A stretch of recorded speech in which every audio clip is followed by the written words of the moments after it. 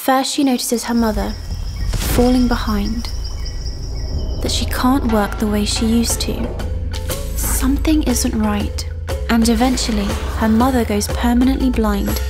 This is the story of countless children whose parents are affected by trachoma. Trachoma is the world's leading infectious cause of blindness, with over 150 million people at risk.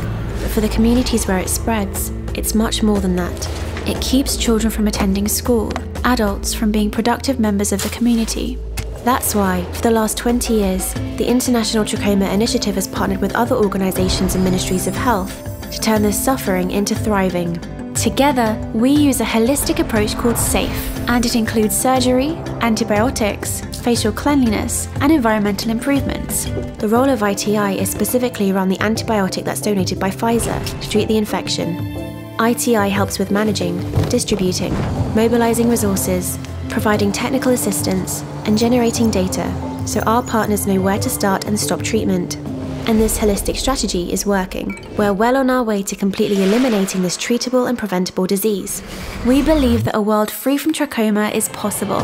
A world where adults can continue to be productive members of society, and children can keep attending school.